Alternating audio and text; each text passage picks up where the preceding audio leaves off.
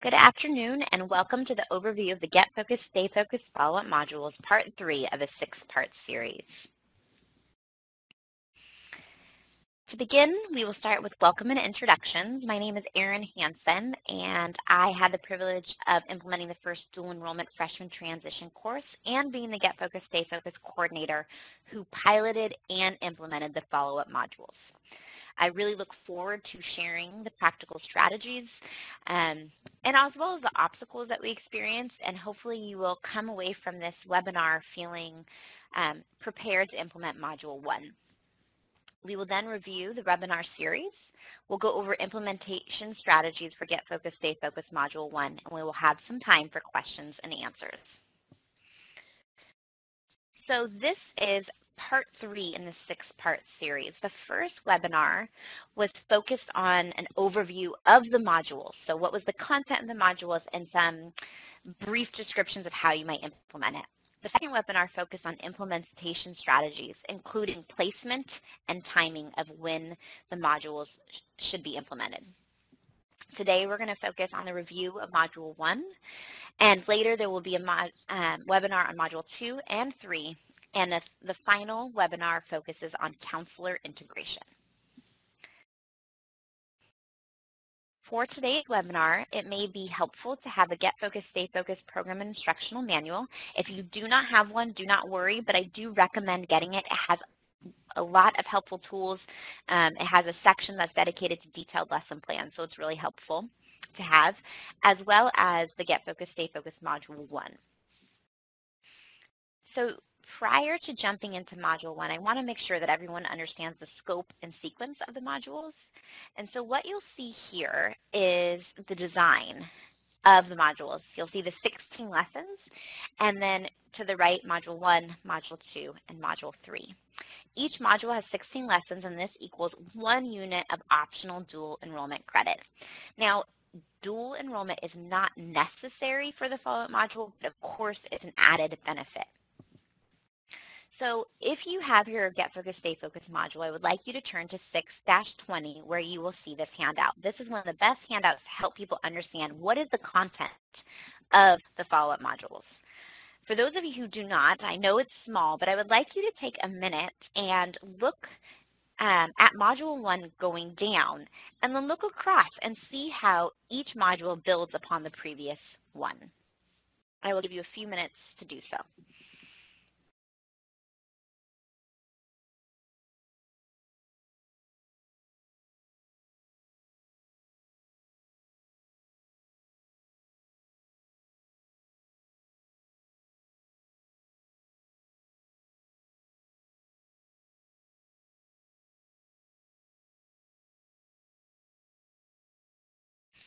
All right, well, I hope you had a chance to review the scope and sequence of the modules, and I hope you see how each lesson builds upon each other.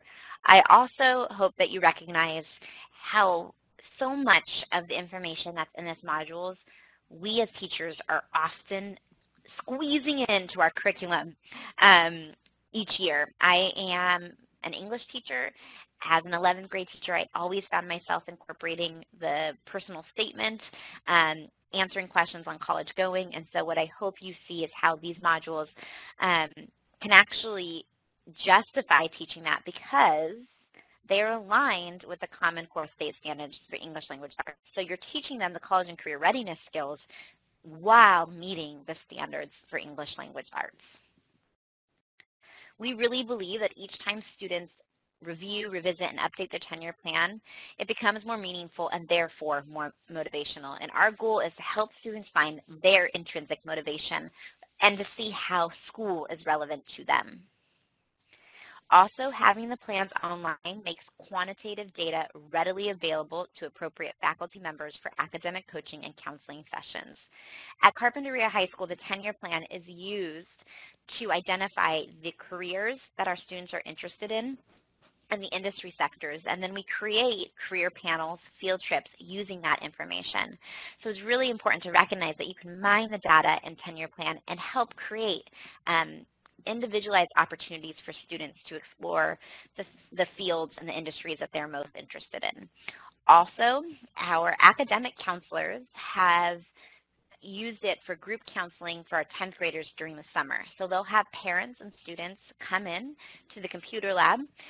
They will go over the A through G requirements and help students create a plan for the courses they're going to take. And then they'll have students log into their 10-year plan and share it with their parents. And this is a really wonderful opportunity to invite parents who are important stakeholders into the classroom and help them to see that the school is creating a path for students to identify college and career skills and help them to determine the direction they want to go for their future. I think it's also really important to recognize that each of the module builds upon the previous year. And so you can see here in Module 1 how to conduct online research for post-secondary options and how to afford college regardless of individual circumstances. In Module 2, it gets a little more specific. They begin to complete a college comparison spreadsheet, and they look at 30 ways to reduce college costs. And then in Module 3, they develop their college planning timeline and action checklists.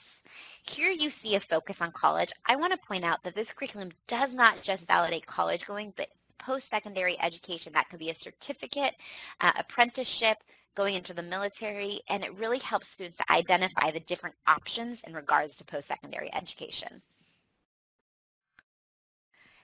Every module is designed in a similar way. It starts and finishes with structured activities for updating students' 10-year plans. So they review keystone activities from the previous year at the start of the module, and they reflect on how they've grown throughout the module. Also, all of the lessons are taking place within the 10-year plan, and it's essentially a closed research process or report where they're going through and they're saying, okay, what are the highest demand industry sectors? And it leads them to links that they can then research and then read, analyze, and synthesize that information. So we always get questions, and this webinar doesn't focus as much on implementation, but there are different ways to implement, and it depends upon the site that you're at. Some of those ways are an advisory extended learning where all teachers teach the follow-up modules. So for example, you would have a grade-specific advisory, 10th grade, let's say, and you would teach all of the 10th grade teachers. You provide professional development so they would understand the content of the modules, and they would teach their students that within the advisory. A second option is advisory extended learning with master teachers. So all teachers have grade-specific advisories. However, for 3 weeks during the module, they would go to a master teacher who would teach them the content of the follow-up modules. There are benefits that cost to each of these. One of the benefits with having the master teachers is you're not training all teachers on the modules, but you're training a small group. Another option is within the course subjects, English and history, and just to remind you, these were designed with Common Core standards in mind. Therefore, they should be meeting the requirements of the English language and arts standards. And we know that those standards are no longer limited to English to teach, but also all other subjects. Junior seminar is another option where you combine all three and place them during the junior year. And finally, a Focus Friday, where throughout the year you have one lesson per month or per week, depending on how you want to do it, Focus Friday, where they focus on college and career going and they complete the 10-year plan. So with that in mind, we're going to jump into Module 1.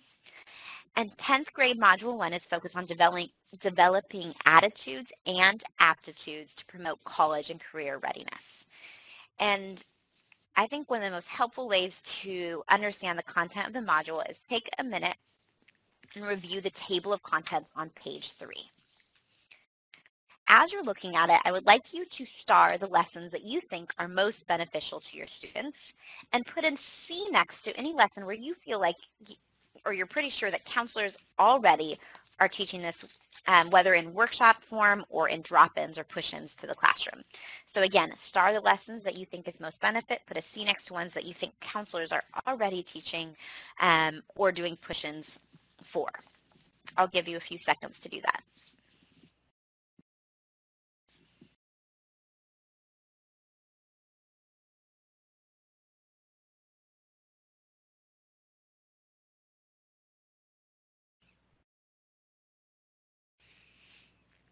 All right. Well, I hope that you have been able to look over and identify some of those keystone activities. As we progress throughout the webinar, you're going to get more specific or detailed ideas for each of these lessons. But again, remember that we will have time for question and answers, so jot down any questions that you have, and we'll be sure to get to them. Okay, so really practical strategies. And I know that some of this goes without saying, but because the modules are a workbook that have the directions in them, a teacher might take that workbook, hand theirs to their students, and say complete it. And we know that that never works, right? We want interaction. We want it to be dynamic. And so we want to encourage you to begin each class by giving an introduction and stating the objective of the day, guiding the students through the instructions. These modules are really based on online research, so you're probably going to need to be in a lab or have access to a laptop cart or something along those lines. So you're going to give introductions, state objective, guide the students through the instructions, post the website that students will use in Commonplace each day, and have a goal of trying to check in with each student. I think particularly for advisories, when we're supposed to be building relationships and helping create that sense of belonging, the online tenure plan is a great way to get to know a student in much greater depth than we would have had we not had that tool. So you might say, you know, which high demand career is interesting to you? So try to check in with students each day. Also, some helpful tips and tricks, and you'll see this throughout, is the workbook can be used as a rough draft for taking notes, and the online should be their final draft. So as I said, they get a workbook and they have access to the online tenure plan. So they should be taking notes in their workbook and then making sure that when they're entering information into the online tenure plan, that is free of errors and using academic language. Also keep track of frequently asked questions for the next session and or year. You and I both know as teachers we get asked the same question over and over again, so if you can front load and prevent that from simply, you know, wearing you down because you're asked the same thing over and over again, that might be helpful to you. And finally, use the class roster to record students' initial thoughts on their ideal careers. So as previously mentioned, lesson 1 and 2 students begin the module by reviewing their online tenure plans from their freshman course. This is always an eye-opening experience. You will have some students who say, wow, I really knew who I was my freshman year, and you'll have other students say, I cannot believe I wrote that. But there isn't very often that students get to really reflect on who and or how they've changed.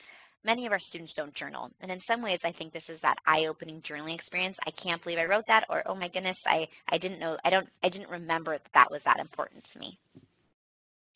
Lessons 3 through 6 focus on researching high demand careers. So they're going to look at which careers are going to have the greatest demand in 10 years from now. First of all, they cannot believe there's a formula out there that can project into the future. I will admit that there is also a little pushback because, as you might imagine, the high demand careers are often in the science fields, and we have students who are passionate about the humanities, want to be writers, and in no way is this supposed to and say that they shouldn't pursue those careers. With that said, if their career that they desire is not going to be in high demand, that means they should work the hardest and be the best at it as they can. That should increase their motivation to excel because there's going to be more competition. And so these lessons ask them to identify careers that will be in high demand the next decade, create a career interest survey for high demand career of interest. And I want to point out, in their freshman year, they researched 3 careers of their interest based on what they wanted to do. And now they're researching a high demand career. They're going to write an education plan for a high demand career and develop a course schedule. So this is where they're going from what do I want to be to what does that look like in regards to my education. So having taught this module, we have some tips for you. The first is lesson 3 can be completed as a group activity. This is where I recommend that you divide the class into 4 groups based on education level. So then some of them will research jobs that are going to be in high demand that require some college high demand careers that require a 2-year or associate's degree, high demand careers that require a 4-year or a bachelor's degree, and high demand career that requires a master's degree. And they're going to see, based on the education level, which careers are the high demand. So each group is researching a different education level. Then they present the information that they gathered.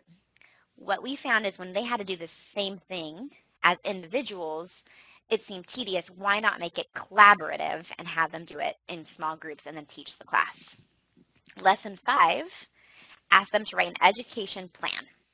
And we found that with 10th graders, there was a wide range of careers that they selected to research. So rather than having each of them go on and create an education plan, we decided to create one education plan together so that they could see what it looks like to identify a school that offers the training, what it looks like to select courses, and we focus more on the process than on each student doing that individually. They will have time to do that in their junior and senior year. So we just found it was more appropriate for our 10th graders to do it as a class and walk them through the process and model the process, and then later on they will be able to do it on their own. Lessons 7 through 9 ask students to project into their future. They're actually going to write an autobiographical statement of their 25th high school reunion. This is them envisioning who they want to be in their future. And you can imagine that for some students, they haven't thought that far ahead. So this is a really great activity. There are some schools who have chosen to implement this using a 10-year high school reunion. I will leave that up to you. But again, there's a writing and a presentation component to these lessons. Lessons 10 through 15 ask students to do an initial survey of key post-secondary topics. So they're going to review post-secondary education and training options. They're going to look at college affordability, and are you college and career ready? I say that these lessons are definitely a reality check.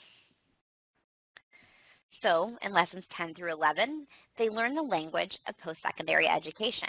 What is a 2 or 4-year degree, career or technical certification, internship, apprenticeship, or work experience, military or volunteer service?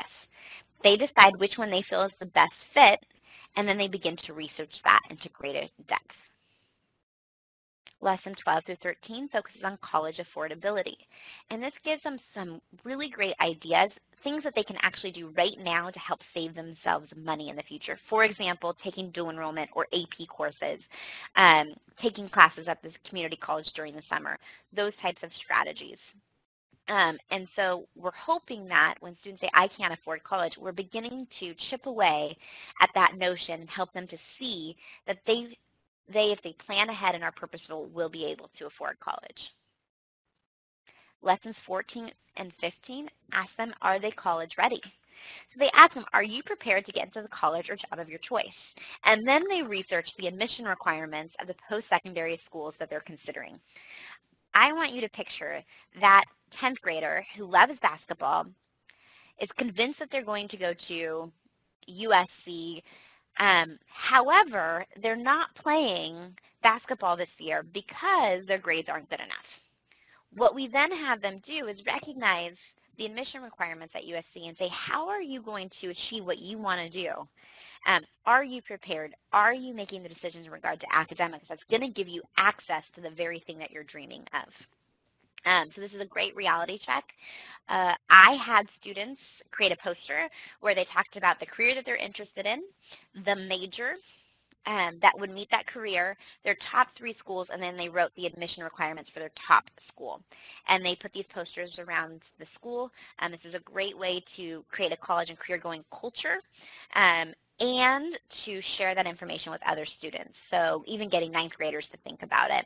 And we did this prior to having implemented the modules with our juniors and seniors. Juniors and seniors saw what the 10th graders were creating. They started a club, and they went through the module themselves to make sure that they had access to that information. So that's just an idea. And again, the more that you can display students' work and use it as a way to create that college and career-going culture, the better it is for your school community. So lesson 16 ends with students updating their online 10-year plans.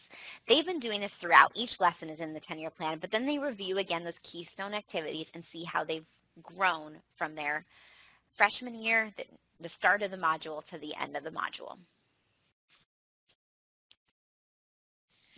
So what I would like to do now, and because we're on a webinar, I don't know how many of you have the materials in front of you, but this is a great thing to do with your faculty if you do not have access to the materials right now, is select one lesson from Module 1. You're going to read through the lesson, keeping in mind how you might want to approach teaching it to your students, and then you're going to turn to the Get Focused, Stay Focused instructional manual for further instruction. So this is a way of you getting hands-on into the tools. What I would have you do next is write down, what is the lesson objective? How much time is needed? And I will say that the instructional manual and the workbook says how long it's supposed to take, but you know your students best, so it's really important to address that based on your experience. So how much time do you think is needed? Is there a computer lab needed? Is there any vocabulary that needs to be front-loaded? And are there any enrichment ideas? 5 to 10 minutes recommended to manage the time constraints. So is there a TED Talk or a short video or a cartoon or a clip that you can show to engage them on the topic? So we actually did this when we were introducing this concept to our faculty. We asked them to choose one lesson, to work through it. We then had them answer these bullet points, and then they presented those lessons to the rest of the department. So that is just an idea of helping your faculty get into the modules and understand what it is that they may be teaching. This is the tool we used. So as I just mentioned, at Carpentry High School, we had our English department implement Module 1, and we had our History department implement Module 2. So we got subs, and the English department came in the morning, and the History department came in the afternoon. The subs switched.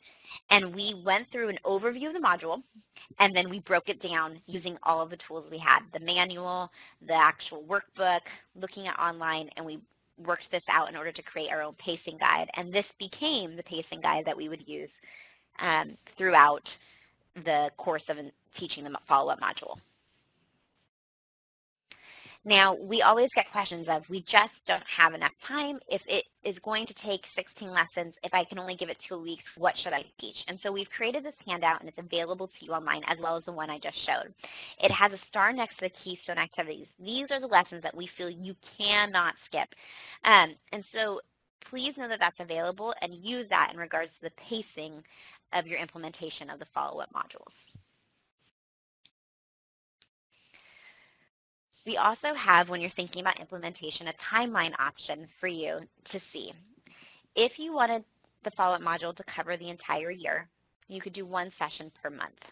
So the full academic year covering all 16 lessons. If you wanted to do 1 session per week, you would have the module taught over 1 semester. If you wanted to do it as a unit, you would need 3 weeks to cover all 16 lessons. And then if you cannot dedicate those 3 weeks, then you can do the keystone activities, where you take certain activities and make sure that all students have access to that content. So again, if we were together, I would have you turn to page 557 in your manual and preview the list of 30 ways to reduce college costs. And then after the webinar, I recommend that you follow the directions in the manual and complete this activity as if you were a student. As you're going through it, think of creative ways to approach the lessons with your students. It does not work to give them the workbook and say, go, and I know you all know that. And so the way that you can incorporate your personality, your interest into these modules will make it all the more motivating for your students to actively engage with them. So I've walked you through Module 1. I thank you for your time. I know that's a lot of information. And I want you to know again that these webinars will be archived on the getfocusedstayfocused.org website. There also will be access to the handouts, our planning tools, the keystone activities, and the implementation pyramid. But I now want to give you time to ask questions, and I will be sure to I'm going to pause the recording, but please feel free to ask any questions that you have at this time.